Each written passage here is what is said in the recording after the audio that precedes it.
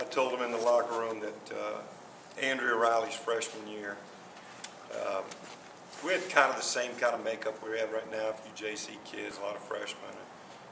And our first road game in the Big 12, I mean, we laid an egg just like today. I mean, it was just, we got beat 30. And I think what you tell the kids is it's early. You've lived through it now. You know what it's like to go play in front of 9,000 people. You know what it's like to go play a well-coached team that's really prepared. Now, how do you respond from it? And, you know, we don't have one player on this team that's ever been to K-State. So that kind of tells you the youth and the inexperience that we're bringing here on the road. So I knew it. I've been in this game too long. I knew it was coming at some point in time. I was hoping it didn't come today, but if anybody's got to beat it like that, I'm glad it's Deb. Deb's a good friend of mine and does a great job. How much harder is it too when the team like K-State comes out and they're just hitting everything long range like that too? Well, they did hit everything, didn't they? I mean, it just does really make it tough because we weren't playing the best defense in the world, but boy, just any mistake we made, they knocked it down.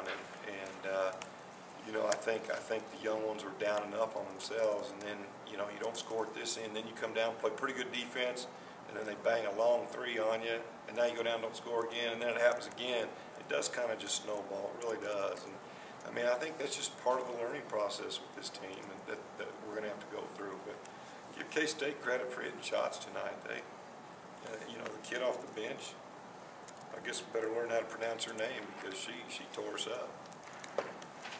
What was your game plan going into the game? I mean, you guys obviously were bigger inside presence. Was that your game plan, was just to kind of pound it inside? Well, it really was. And I mean, I don't know how many 5-footers we missed, but we'll go back on tape and look at that.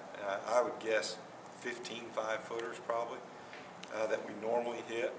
And, you know, I think we just shot them with a little more urgency and a little scared or something tonight that they just didn't go in. So, you know, we've got to play a little bit of an inside-out game and to be effective. That's how we've won to this point.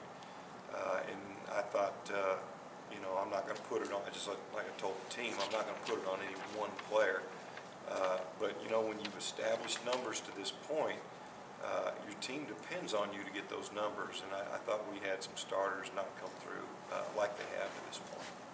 You had Precious come off the bench with a double-double. Can you talk about her play a little bit? The one positive thing, there you go. I appreciate you saying that because, you know, Precious has been through the grind and she's had success. And, you know, she hasn't started to this point, but I might have to rethink that because she played, she was not scared. Thought she was very aggressive at both ends and did a nice job. So, you know, it's nice having someone like Precious come off the bench, but we might have to start.